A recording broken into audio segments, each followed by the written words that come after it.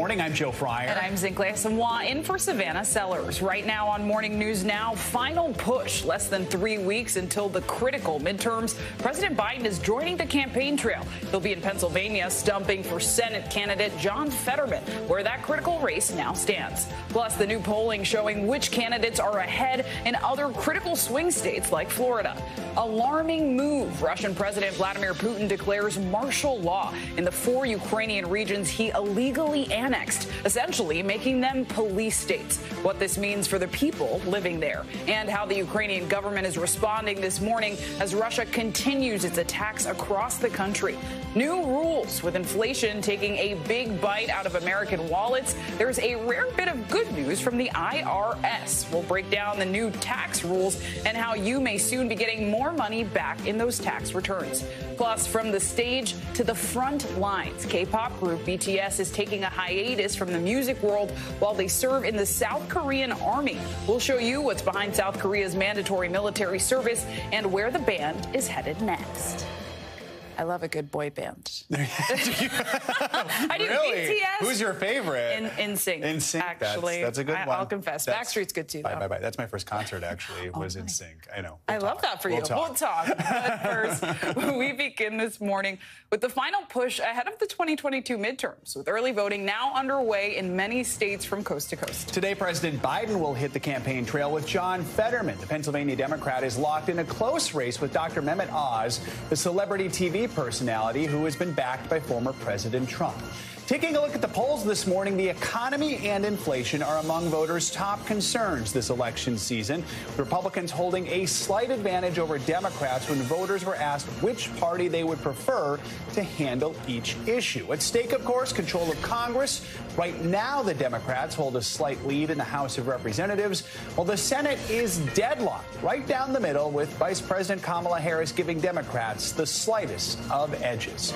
We've got full team coverage this morning with NBC News Washington correspondent Michelle Sindor and NBC News senior political editor Mark Murray. So, Mark, let's start with you. As I mentioned, President Biden is going to visit Pennsylvania today to stump for the Lieutenant Governor, John Fetterman, who's locked in a heated Senate contest with Republican challenger Dr. Oz. A new AARP poll found that the state, looking at the state, found that Fetterman and Oz are really polling within the margin of error, so a statistical tie. What kind of impact do you think President Biden's visit will have here, considering most Democrats really aren't asking for his help on the trail?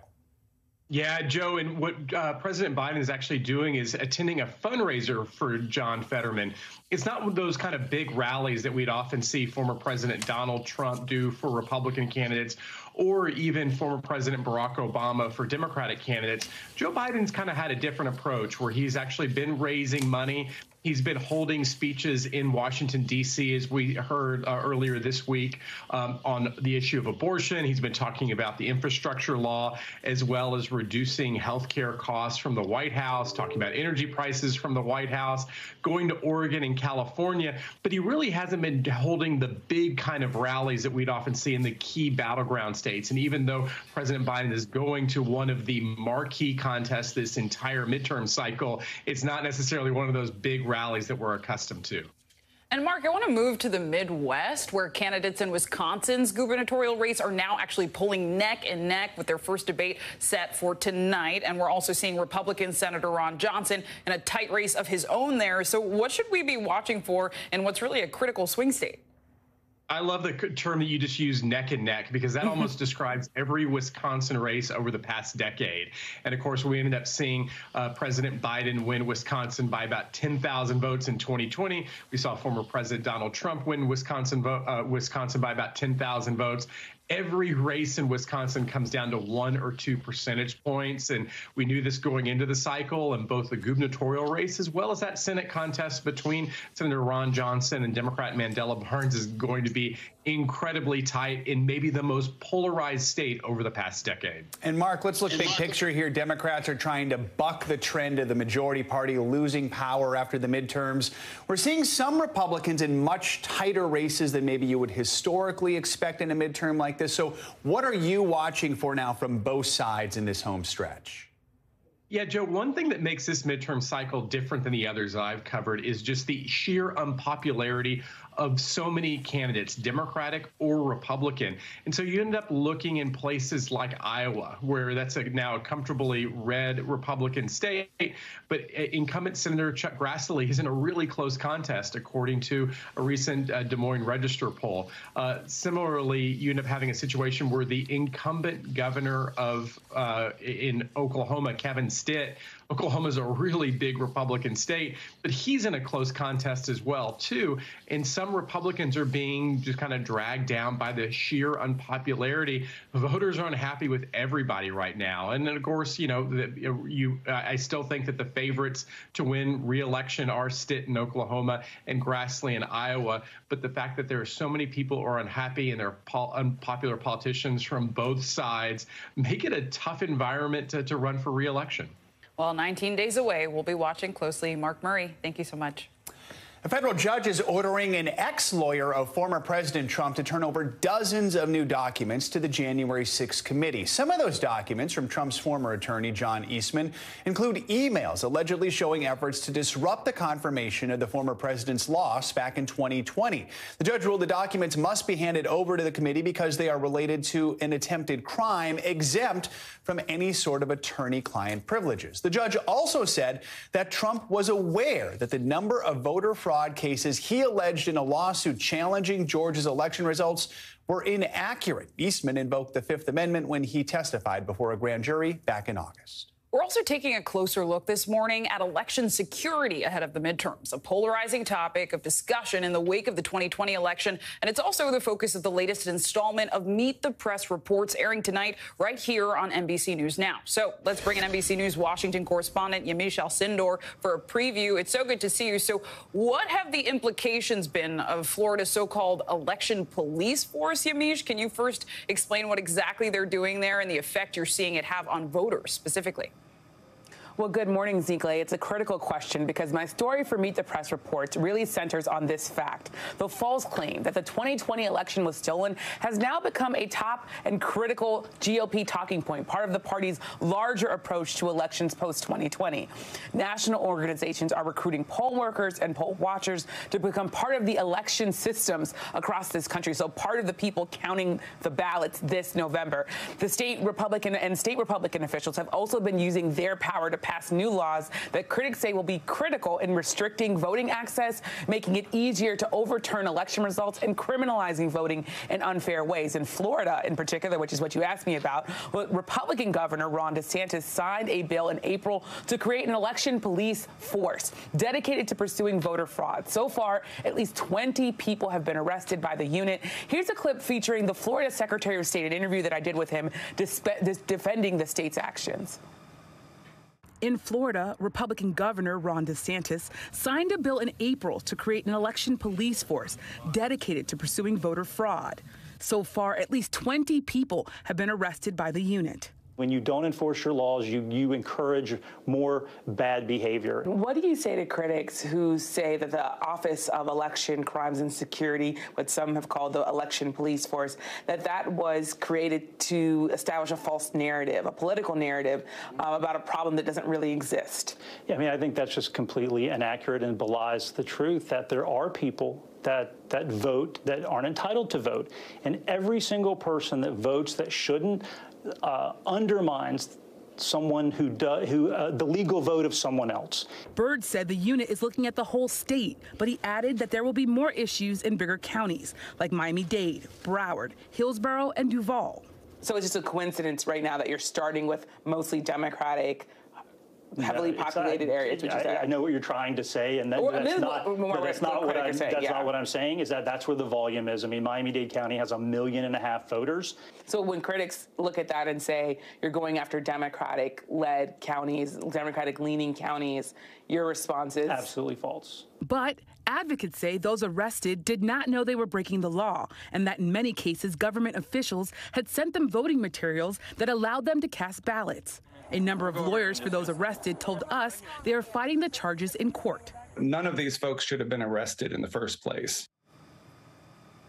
So there you have it, really, the advocates saying that these are people who did not know they were breaking the law. In many cases, you had the state of Florida mailing them voting materials in this case. So people were registering to vote and then getting letters from the state, and that's what attorneys told me, and then casting their ballots. And then only years and years or months later were they then arrested in those really shocking videos that were put out by the Tampa Bay Times. Nicolay. I mean, incredibly engaging conversation and reporting also, Yamiche. I know that there are also so-called MAGA, Make America Great Again poll watchers. So can you talk to us about that? Because we've talked about the so-called election police. What are they doing in the midterm election, and what's their role as people head out to vote pretty soon? Well, we have these outside organizations, including one headed up by Cleta Mitchell, who was a lawyer, former lawyer for former President Trump, who was trying to overturn the 2020 election. She is now, with a number of other people, trying to organize poll watchers, and they're essentially trying to get people to be the ones that are counting the ballots, conservatives who are counting the ballots. There are some election officials who tell me they're worried about nefarious actors infiltrating their systems. Of course, some Republicans told me that they just want to see how all of this works. They want to take this into account. They don't want to meddle with things. They just want to see how things work. But of course, the real worry here is that things will get too far, that people will get heated, and that Republicans will not want to see Democratic ballots cast. They'll challenge those. And there is some worry that maybe Democratic poll watchers might do the same for Republicans, even though I have to tell you, it's on the Republican side that we're seeing the election deniers and most of the lies about the election. Yeah, and Yamiche, briefly here, the thread has been election fraud. So how widespread is the belief of election fraud among not candidates, not voters, but candidates specifically who are running for office this year? What you're seeing in the Republican Party right now are 2022 candidates leaning in on the election lies of 2020, leaning in on the language of former President Trump, who is continuing to say that the 2020 election was stolen, even though it was free and fair. And there are a number of Republicans, including former Attorney General Bill Barr, who said they looked into these claims and that they were false. But I found a number of candidates, including Carrie Lake in Arizona, who's running for governor, and a number of other candidates who are on the campaign trail, standing alongside former President Trump and making these false claims. And I have to tell you, it's impacting voters and a lot of people wanting to go and stand by.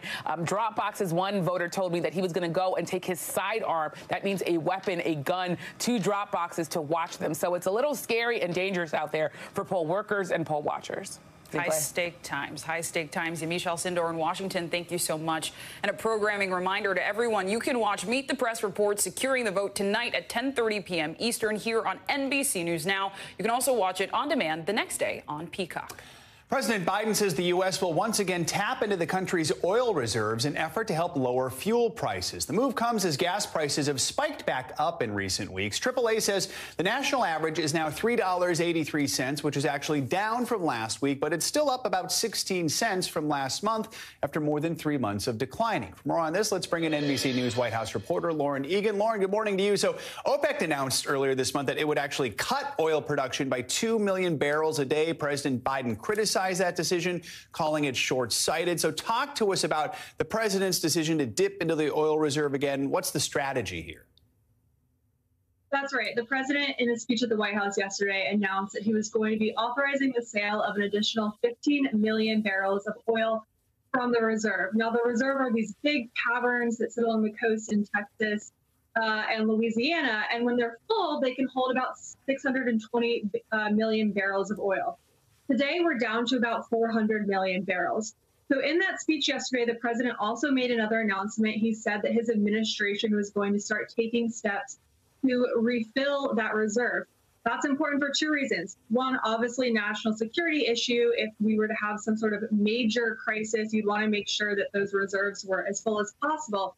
But it also sends an important message to the oil industry. Essentially, President Biden was saying to the domestic oil producers, start pumping more oil. There is going to be someone there to purchase it, meaning the U.S. government is going to be in the future buying back millions of these barrels of oil to refill that reserve. Take a listen to what the president had to say about this topic at the White House yesterday. We're producing 12 million barrels of oil per day. And by the end of this year, we will be producing 1 million barrels a day, more than the day in which I took office. Today, the United States is the largest producer of oil and petroleum products in the world. We export more than we import. So as you can see there, a big part of the president's strategy is continuing to put some pressure on oil companies to try and ramp up production here in the U.S., Joe. And Lauren, I mean, we also heard President Biden call on Congress to improve energy production. What exactly does that mean? What's he looking to accomplish here? That's right. The president in that speech yesterday said, look, I want there to be more oil production in the U.S. now to help address this issue of high energy costs. That doesn't mean that I'm abandoning my push for more green energy. The president has said we can walk and chew gum at the same time. And he's framed it a little bit as a national security issue. The White House has essentially said, look, we wouldn't be in this situation right now if we had more green energy in the U.S. right now. The president also addressed this topic in that same speech yesterday. Let's take another listen to what he had to say. The process of getting clean energy projects approved is too cumbersome and too time-consuming. So I'm asking the Congress pass a permitting bill to speed up the approval of all kinds of energy production, from wind to solar to clean hydrogen. If we do this, it would take historic clean energy investments that I signed into law and put them into action. Right after that speech yesterday, the president held another event in which he announced $2.8 billion in investments for 12 different states to help boost production of batteries that are used in electric vehicles. So as you can see, a big theme here is energy independence, Joe. And very quickly, Lauren, if we don't see much of a dip in gas prices, does the president have any other tools at his disposal? He said that he would consider tapping into the reserve again. He's definitely going to continue pressuring oil companies publicly. But to a certain extent, the oil markets are a global market, and there's always going to be some volatility inherent in them. All right, Lauren Egan, thank you so much. Appreciate it. And turning to Ukraine this morning, the pro-Russian administration in Kherson has begun to evacuate civilians ahead of a widely anticipated offensive by Ukrainian forces. That's as nationwide curbs on electricity usage come into effect today following a series of Russian strikes on energy facilities. Authorities are warning people to prepare for rolling blackouts. NBC News correspondent Cal Perry has the latest from Kyiv. Fresh strikes overnight. Once again, the target, the energy infrastructure of this country, though sometimes the missiles miss and they hit residential targets, as was the case earlier this week here in Kyiv. And so the mayor is pleading with residents, turn off your electricity, save your power. This as the weather has changed here, the temperature dropping drastically overnight. And so we see this long-term goal by Russia to not just hit the energy infrastructure targets, but to strike at the civilians who live in this country. It has long been their goal to try to break the back of the civilian population, not just here in the capital, but across the country. Strikes overnight in the southern city of Mykolaiv and overnight in the northern part of the country as well. Officials here are asking for help from around the world for an air defense system and improvement to the existing air defense systems. Israel is the latest country to offer a helping hand, saying they'll provide that early alert system, holding off on the ammunition needed to fire and actually shoot those drones down. Officials here hoping very much the United States will supply that. Cal Perry, NBC News, Kyiv. Now back to the U.S. for a check at your Morning News Now weather. Meteorologist Michelle Grossman is with us with the forecast. Hey, Michelle, good morning. Good morning, guys. Great to see you. And it's still cold. We're on our third day. Really cold weather, but things are improving. Yay. This is the last morning of bitterly cold weather. We're going to start to see our rebound. But still 76 million Americans waking up to freezing temperatures. Where you see this hole here doesn't mean they're not waking up to freezing temperatures. It means their growing season is over. So everywhere else, we're looking at freeze warnings, frost advisories. Where you see this hot pink color, that's from the Ohio Valley down to the southeast, the Gulf Coast states into portions of the Carolinas, New England, Northeast. We are looking at freeze warnings this morning. So many of us waking up again to freeze alerts.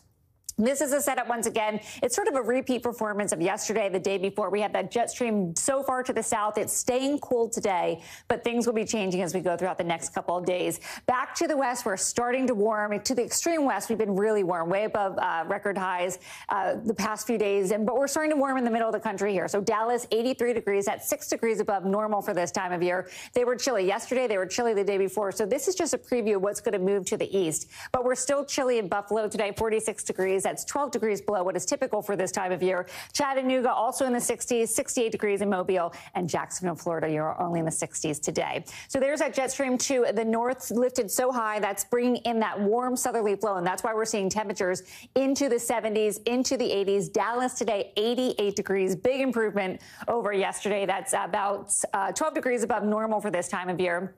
San Antonio, 86 degrees. And we're seeing mild as we go throughout early next week. Temperatures in the 70s in Cincinnati, into the 80s over the weekend in portions of the south. So we're improving. Pattern change, we're going to kind of flip-flop. We have that jet stream dip to the south today in the east. But look what happens as we go throughout early next week. It shifts. So we're going to bring in that cooler air into the northwest. There's that big flip, 10 to 25 degrees, temperature plunge in the west. And then on the flip side, in the east of the Rockies, we are looking at 10 to 20 degrees above average.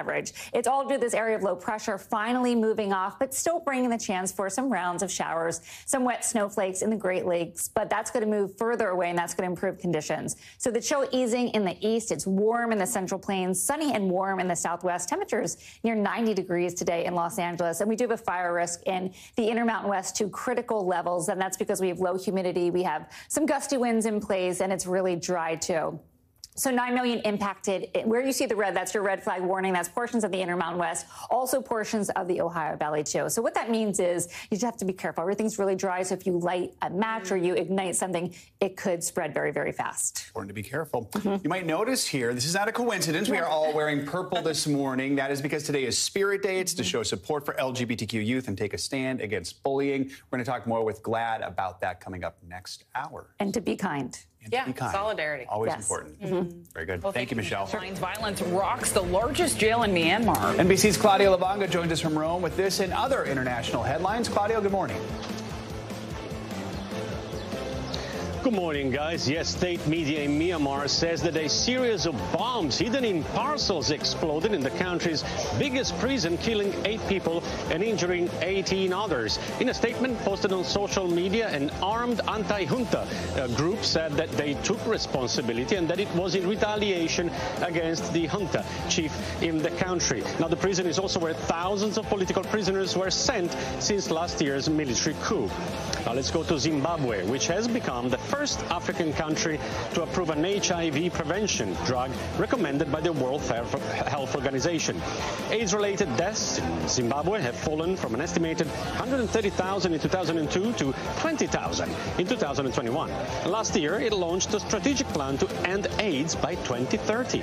The WHO says that the country's approval of the drug is a crucial step in the fight against AIDS.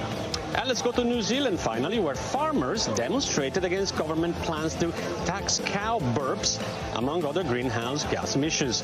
The farmers took to the streets with their tractors in 50 towns across the island, although the rallies were smaller than expected. Methane from burping cattle makes a big contribution to greenhouse gases, but farmers in New Zealand say they don't want to cough up the new tax, guys. All right, an issue I've never thought of before. Claudio, thank you so much.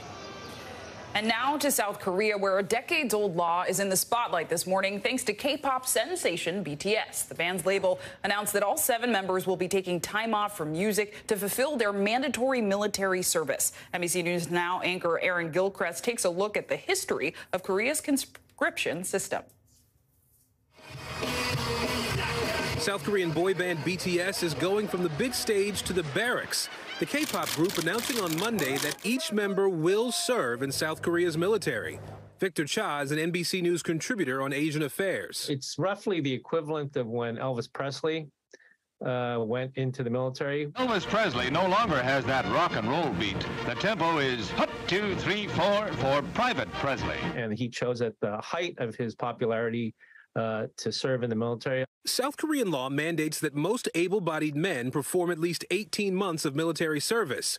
Harry Song served in the Army from 2016 to 2018. He remembers his service as a time of personal growth. I was kind of forced in this environment where I was able to really make my own decisions and make my own calls and really think about what I wanted.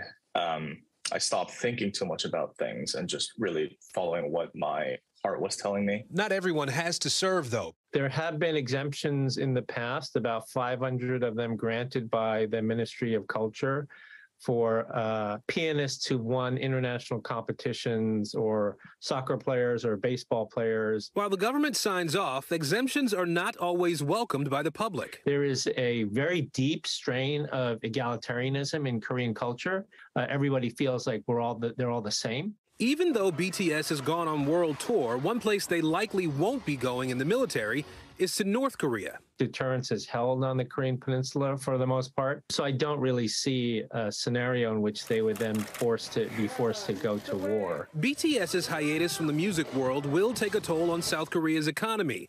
A study from the Hyundai Research Institute estimates BTS's contribution to the nation's gross domestic product at $3.6 billion a year.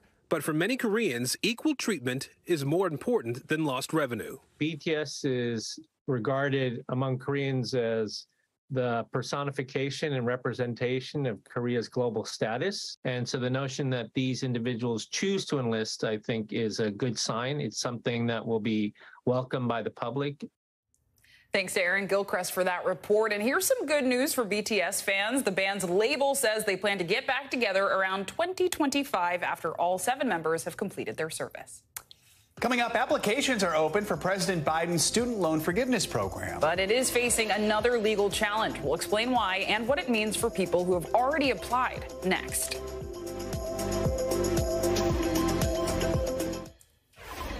Welcome back. President Biden's federal student loan forgiveness program is facing another legal challenge. A Wisconsin organization promoting taxpayers' rights filed a request asking the Supreme Court to put a stop to the program. Just this week, the administration started accepting applications from borrowers. Joining us now is Michelle B. Goodwin, a professor of law at the University of California, Irvine, and a Georgetown Law visiting professor. Good to have you with us. So help us understand, what arguments the group making here? What's it hoping to accomplish by asking the Supreme Court to get involved? Well, this is a group that has sped its way to the Supreme Court because a federal court judge, a lower court judge, threw out their application to get the law halted. They then appealed to the Seventh Circuit Court of Appeals. They, too, did not provide any relief to this group. The concern is that this is a group that has no standing to bring this lawsuit. In order to have standing in a federal court, you must show that you have experienced some concrete harm.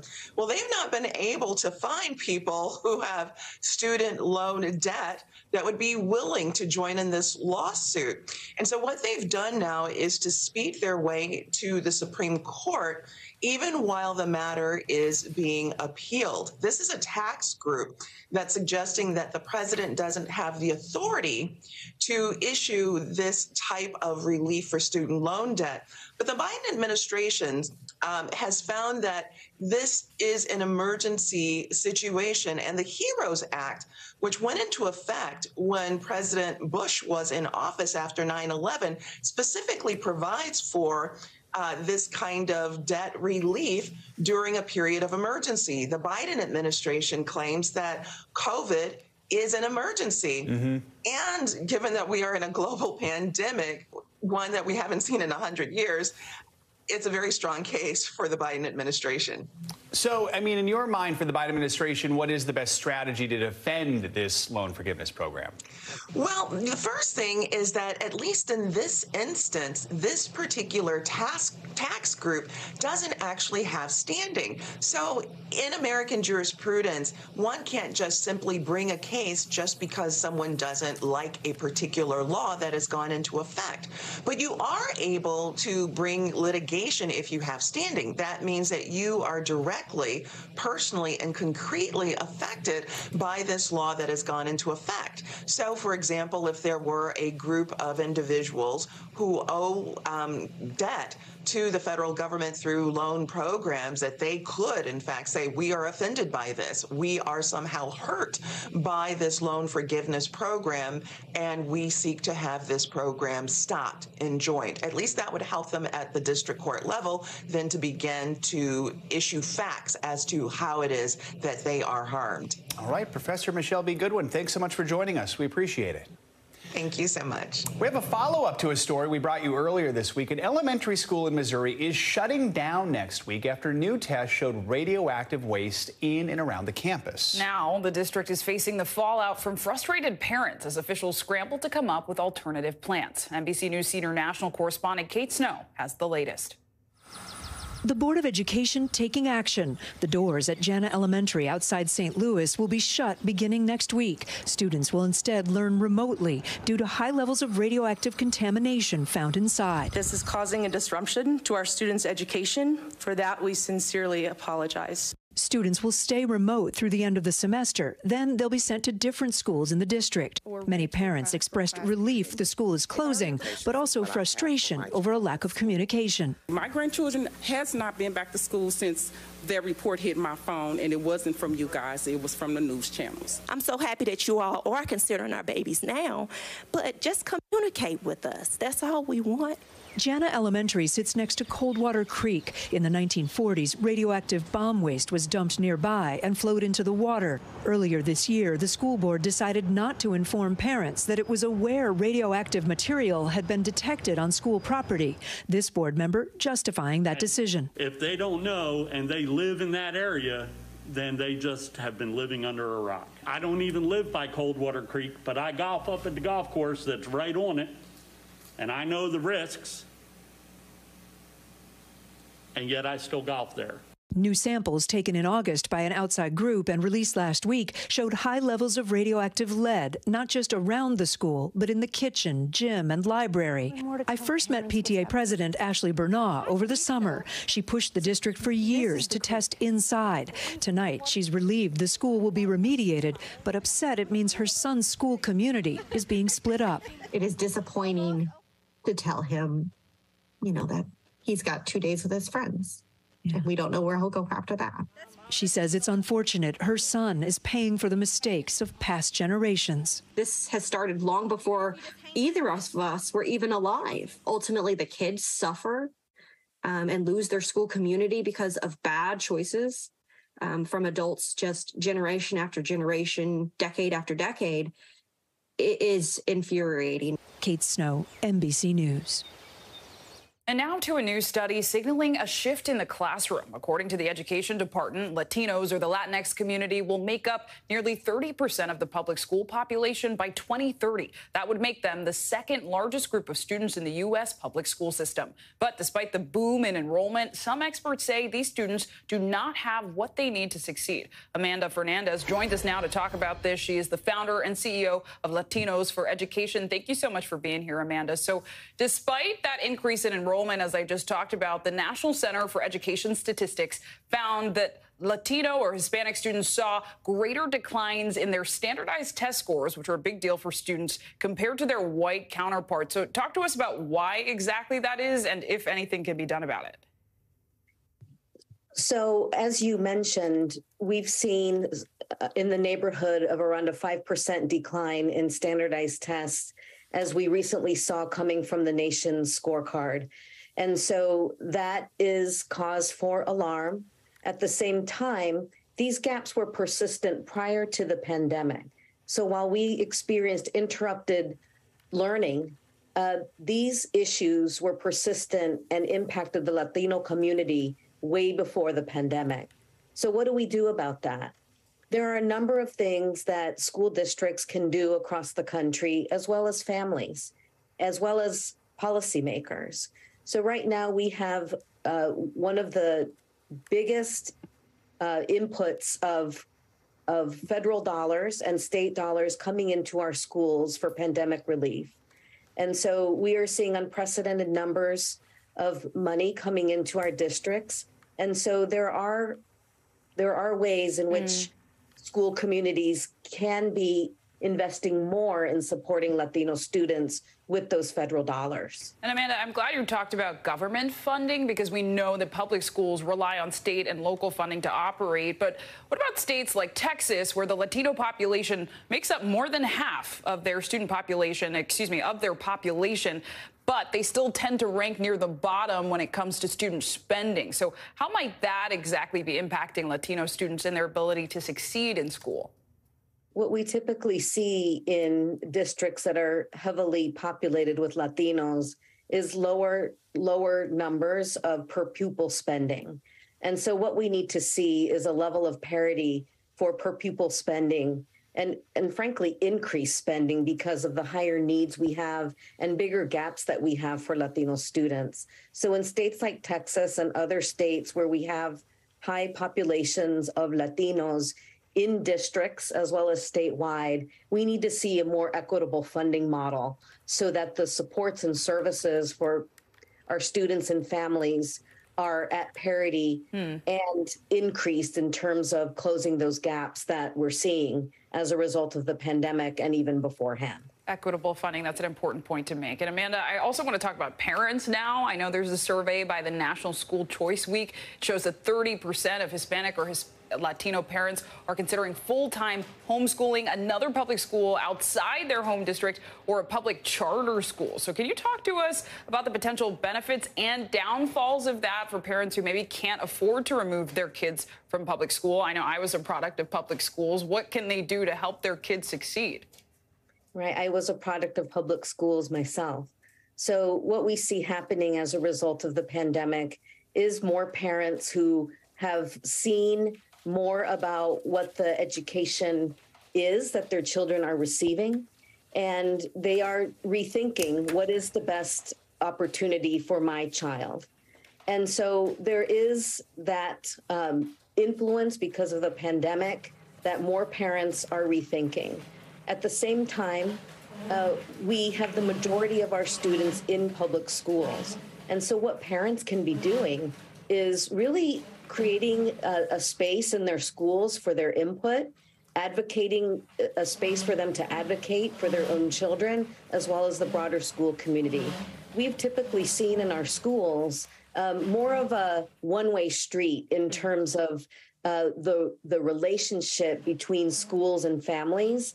The pandemic has opened up an opportunity for there to actually be a two-way street.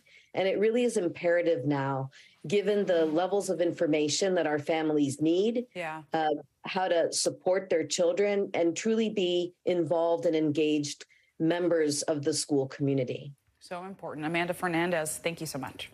You're welcome. Coming up, some relief for your wallet. You like the sound of that? You may soon get more money back from your tax refund. We'll explain just how much and why it's all tied into inflation next.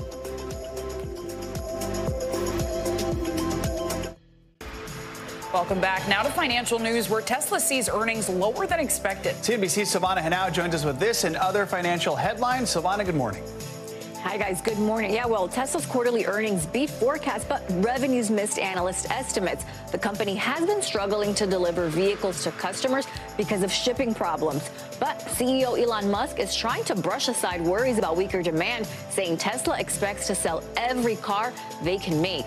Musk also says he's excited about his pending purchase of Twitter, but admits he's overpaying for the company. Musk is pursuing the acquisition after earlier trying to back out of the $44 billion deal. He calls Twitter an asset that has languished for a long time, but the long-term potential is great. And Microsoft is reportedly building a mobile Xbox store to take on Apple and Google. The company revealed details of the plans and filings with UK regulators who are investigating Microsoft's nearly $70 billion acquisition of Activision Blizzard. Microsoft says a big motivation for that deal is to help expand its presence in mobile gaming. Activision makes two massively popular mobile games, Call of Duty Mobile and Candy Crush Saga. The New York Times is dropping plans to launch an app for kids. The Wall Street Journal reports the development comes as the Times has been focusing more on areas beyond news. It's bought the sports media site Athletic, the popular game Wordle, and already has a cooking app and Wirecutter, a product recommendation site. But the Times has determined a kids app is no longer a worthwhile investment, guys. Though Wordle is always worthwhile. Right, no matter what age you are. Right. Yes. Silvana, thank you so much. You got it, guys. Let's stay on your money and talk taxes. Soon, many who file their returns might be able to keep a little more cash in their pockets. Yeah, that's right. And it's all because the IRS is making inflation adjustments for the different tax brackets. Here's the key. This change actually starts next year. So what does it mean for you and your refund? Caleb Silver, editor-in-chief at Investopedia, joins us now. Caleb, so these tax adjustments actually happen every year, but with inflation really weighing on everyone's minds, the IRS is now boosting income thresholds for each tax bracket. Explain to us what exactly this means. What's the impact of it? Yeah, and the key word there is adjustment. It's adjusting the tax brackets higher. The amount of income tax, your income rate doesn't change, just your adjustment in terms of what you pay on your marginal tax rate. What does that mean? How much you owe for federal income taxes on each portion of your taxable income after the standard deductions. So the standard deductions have also been raised, which means taxpayers are going to be able to keep a little bit more money in the 2023 season. And you touched on standard deductions getting a boost, but give us a little more there. What can the average American expect? Sure. If you're single filing separately, that's another $900 in your pocket, basically. That goes to $13,850. If you're married, that's up $1,800, so you get to keep a little bit more. That's now $27,700. And heads of households, that was raised about $1,400 to now $20,800. So a little bit more money, a little bit of relief, but it's trying to keep up with inflation. As you mentioned, they've been adjusting this every year, but because we've had inflation over 8%, you get this massive adjustment, the biggest we've seen since 1985. And there are a few other tax provision adjustments included in next year's. What else can you tell us? Yeah, the gift exclusion, that's now $17,000, up from $16,000. The estate tax threshold, if you're passing money down to your heirs, that's now $12.9 million, up from about $12.1 million. The parents adopting kids, the exemption there, up $15,950. That's a raise of about $1,000. And then this one's important too, raising your flex spending, what you can contribute to your flex spending health account pre-tax. The new IRS limit now $3,050, up 7%, significant for folks because healthcare costs have been rising a lot in the last year, 2 years. It's big. And the key here is that this is next year's taxes, which then you would file in 2024, right? That's right. This doesn't affect 2022. Right. This affects next year. They're raising the limits. They've been doing this since Reagan was president. He made the adjustments so that income could keep up with inflation. All right. Very helpful. Caleb Silver, thank you. Thank you. Coming up, making history on and off the silver screen. One of the first Asian American film stars is now the first on the U.S. quarter. Up next, a look back at Anna May Wong's groundbreaking career and just when you could get one of the coins for yourself. You're watching Morning News Now.